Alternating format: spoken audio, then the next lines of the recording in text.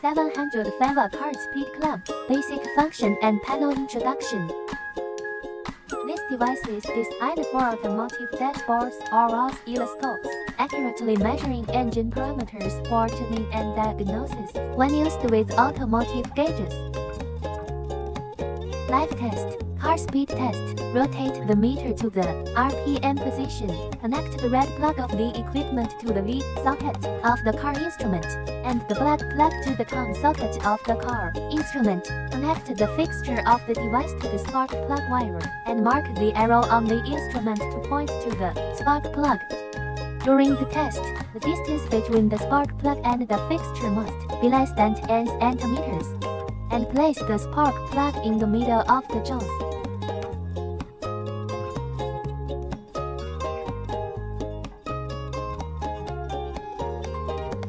Dual angle test. Rotate the meter to the dual angle position.